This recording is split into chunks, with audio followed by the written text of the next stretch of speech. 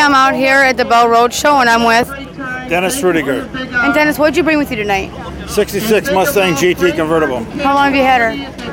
About 7 years. Okay. And did it come like this, or did you do the work yourself? It came just like that. And you just keep it clean and show it, right? Yes. Okay. Can you give me some details about the engine? It's a 289 A code. Okay. Elaborate some more. Well, it's just a 289 Ford A code motor. It's a GT, and it's an automatic transmission. Okay.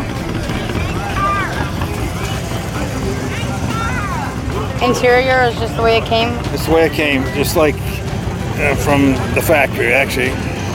But it's the car's been all redone. I bought it in San Diego back in '09. It seems every car we do is out of California. It's all California cars, which is a good thing. Do you know what color red this is?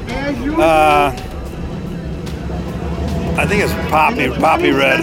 August will be our donate $1 night when John The top looks beautiful.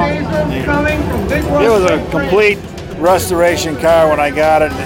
They didn't have any miles on it to speak of from the restoration, and it was done by a professional guy that he was doing it for about 30 years. Okay. Is there anything special about this year that you don't find on any other years? Well, no, they made a heck of a lot of them in 65 and 66. Okay. So it's a GT. I mean, it's a little bit rarer than just a plain Mustang. Right.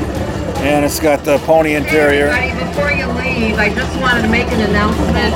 John Moscato is having a serious surgery this Wednesday. He's having rods put in his back. So anybody out there, please. The exhaust looks a little different. That's the GT exhaust on it. Very selfless person, and so is Sharon.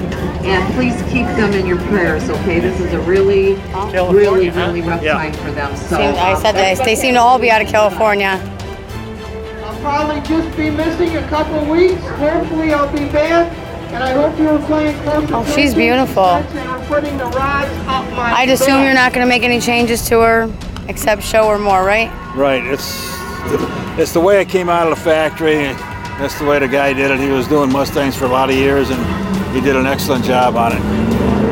No, it's beautiful. Thank you so much. Okay, thank you. Check out US Classic Muscle Cars. Subscribe, and you'll get notified when your video's up. All right. Thank you.